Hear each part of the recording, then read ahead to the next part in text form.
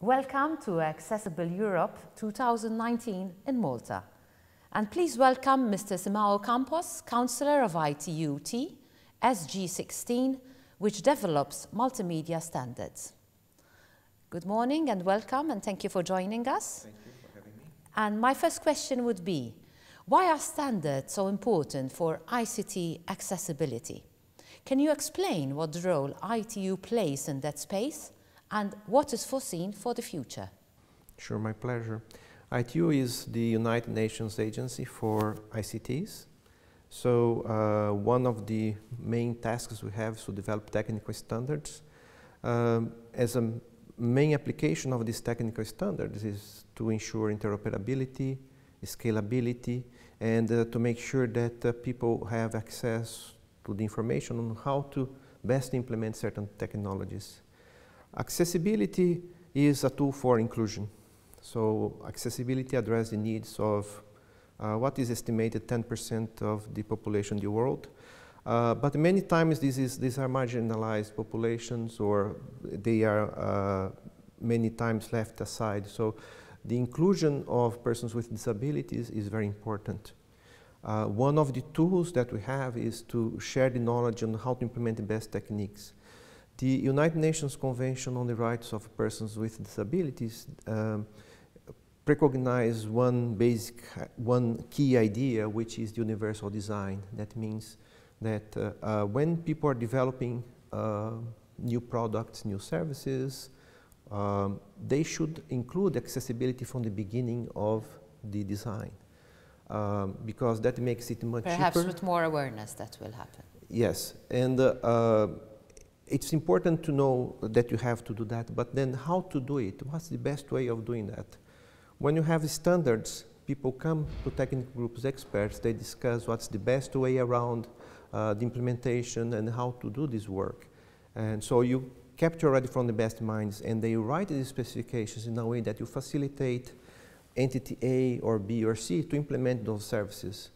In the end, what's very important is when you have communication systems to allow the interconnection. So let's say that the manufacturer A implements something, or use a certain chain of production of accessible audiovisual content, that the next person in the chain will be able to use that. That's the interoperability, that people can take that content and reuse it without much rework of the workflow.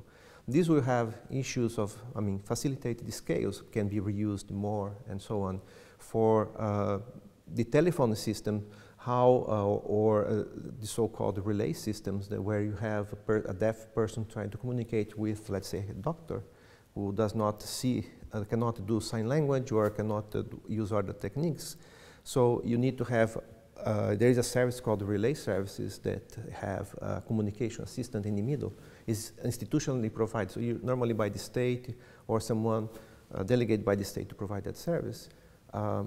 And there is a series of communication elements into that process to allow it to work. So what kind of protocols, so things technical nature.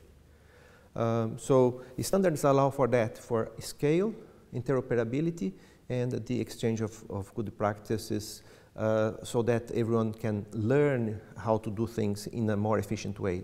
People are many times saying there is a lot of cost, so knowing how to do it best gives more confidence for people to go and implement something that they know that they're going to be able to market.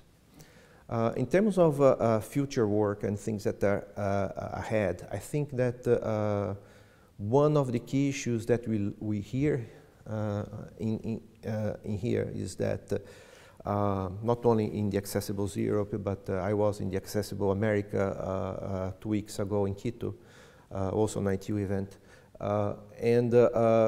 The issue of how to measure the quality of services is a key issue. There are some the techniques or methods on how to measure, for example, what's the quality of the captioning in audiovisual content on over-the-air television.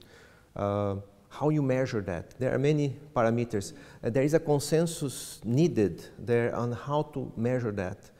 We see a lot of new technology, for example, the use of artificial intelligence for, let's stick with using the captioning example, where people would capture the voice that is being said, and automatically generating the caption, the subtitles on the screen for that content.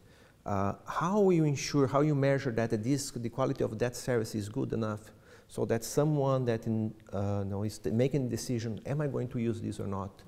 I think you gave us a lot of food for thought, Mr. Campos. So I think this is a future area for work, yes. I really thank you. A lot of things to ponder on. Thank you very much. You're welcome.